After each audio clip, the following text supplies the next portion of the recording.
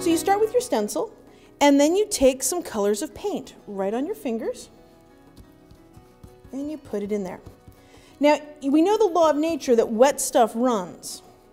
So there's a chance that some things are going to run under this because this is all really, really wet. And you also know about color mixing. I'm staying right in here with BFFs, so because this is all wet and mixing.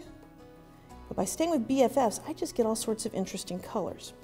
Now this is what's going to show up on the paper, but I'm now also going to paint right on the stencil.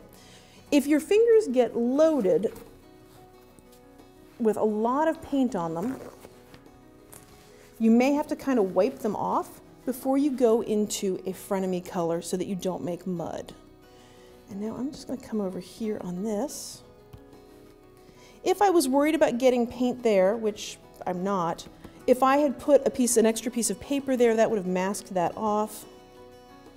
And you'll notice I'm being very, very generous with the paint that I'm putting on here because I like how it feels. And it will also allow me to get multiple prints here. So I got all sorts of stuff. Let's see. Now remember I said if they mix, you can get some ugly colors. Well, I don't like mud colors.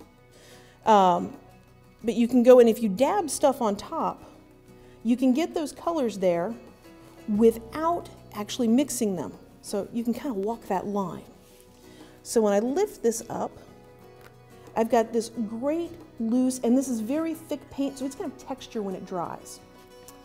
But I've got all this wonderful juicy paint right on here.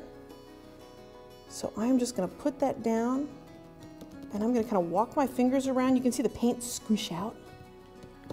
Lots of good paint. Now to get the stuff in the middle, I've got paint on my hands, so if I want to keep that pretty and white, I'm going to grab another piece of paper, or deli paper here, and I'm just going to go over it like this. And what I'm going to get is the paint from right around those edges right on my deli paper. And so now you can get a beautiful outline that would be very hard if you were actually trying to stencil that paint the traditional way. That's another benefit of being so juicy with the paint, is you get more of those.